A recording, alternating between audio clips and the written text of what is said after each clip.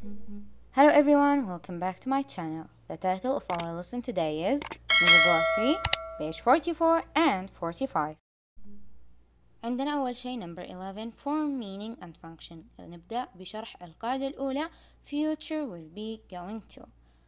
طبعا المستقبل مع be going to نستعمله عشان نتكلم عن الخطط المستقبلية.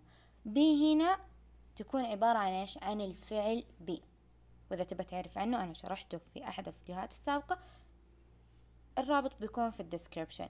نبدأ بشرح القاعدة. عندنا be له 3 أشكال am is are، تمام؟ فمثلا بقول I am going to travel to Jordan، أنا بسافر للأردن، هذه خطة مستقبلية وأنا متأكد أني بسويها، عشان كذا قلنا going to.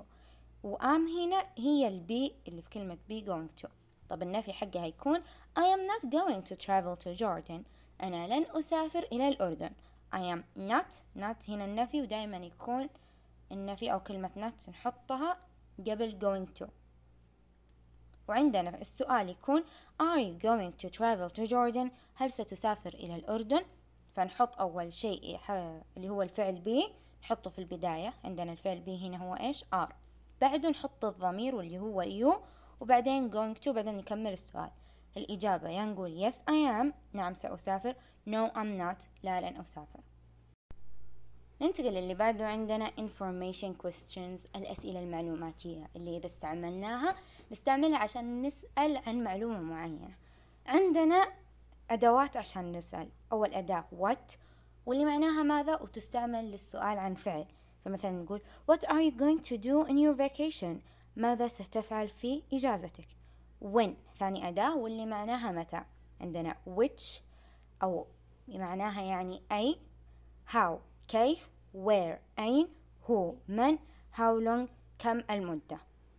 ننتقل للي بعده. عندنا position of adjectives اللي هو مكان الصفة. أحيانا تيجي الصفة before nouns قبل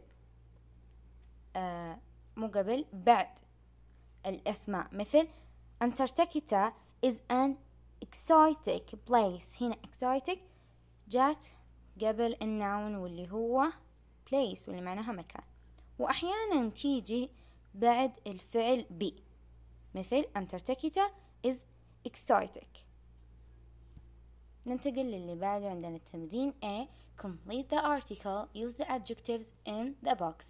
أكمل المقال واستخدم الصفات الموجودة في المربع أو الصندوق. عندنا coastal ساحلي، بعدين دينيز كثيف، fertile خصب، humid رطب، local محلي، tropical استوائي.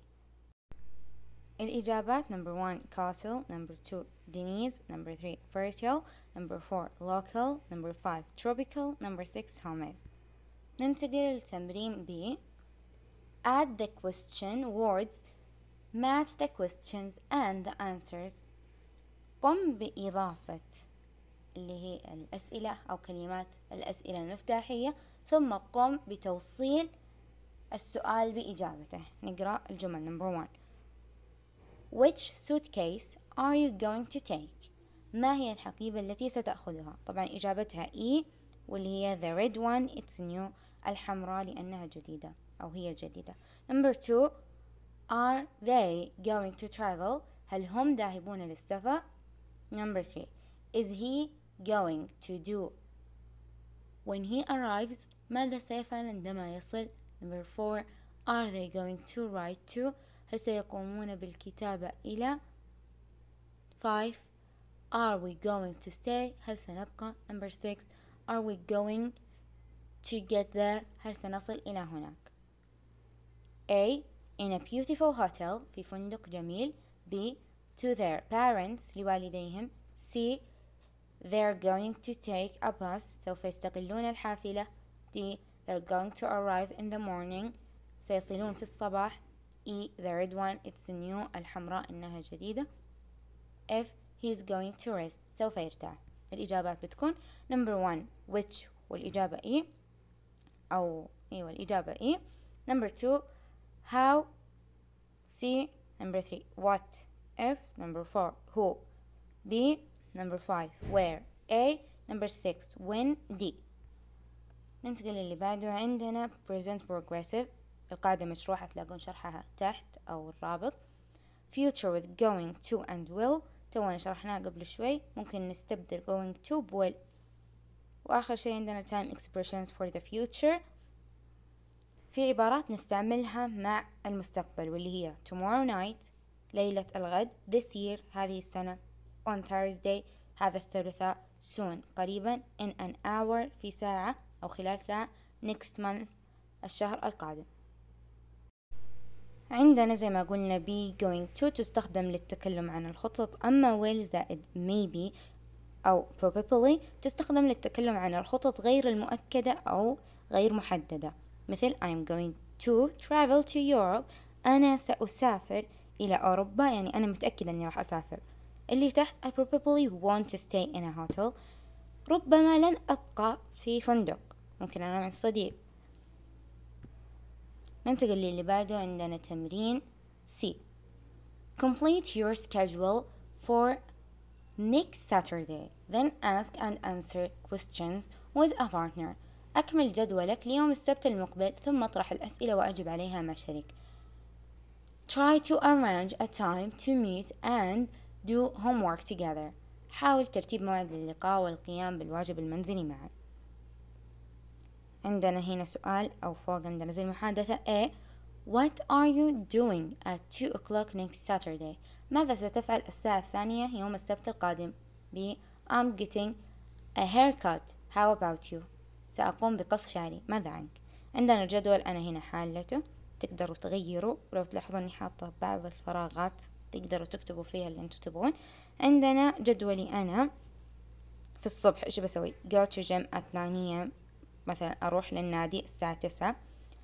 بعدين afternoon اللي هو الظهر learning English at 3 p.m، أتعلم إنجليزي الساعة 3. آخر شيء عندنا evening المساء watch a movie at 7 p.m، أتابع فيلم. عندنا اللي بعده على اليمين جدول صديقي، بنقول في الصباح read a book at 6 am، قراءة كتاب الساعة 6. ممكن نقول في الظهر draw أو play football 4 p.m، نلعب كورة أو رسم. go shopping meet my friends، أروح أتسوق أو أقابل أصدقائي الساعة 8. طبعا أنت بعدين تقدر تحط الوقت اللي راح تقابل زميلك فيه. ننتقل الحين لتمرين D. look at the expressions in the box, work with a partner, ask and answer. انظر إلى التعبيرات الموجودة في المربع أو الصندوق، اعمل مع شريك، اسأل وجاوب. about their future plans, use going to and will. اسأل وجاوب حول خططهم المستقبلية، استخدم going to و will. هنا عندنا زي المحادثة A. where are you going to go on vacation this year؟ إلى أين أنت ذاهب لقضاء إجازة هذا العام؟ B. I'll probably go to Dubai. How about you؟ سأذهب على الأرجح إلى دبي، ماذا عنك؟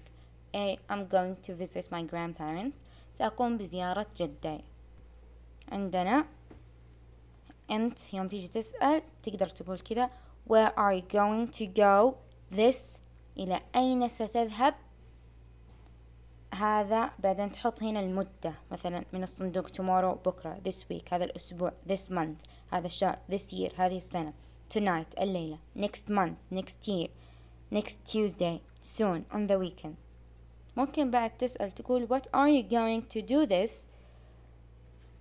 ماذا ستفعل هذا مثلا السبت، to do this Saturday، to do this year، to do this vacation. وبكذا نكون وصلنا لنهاية الفيديو. see you guys next time.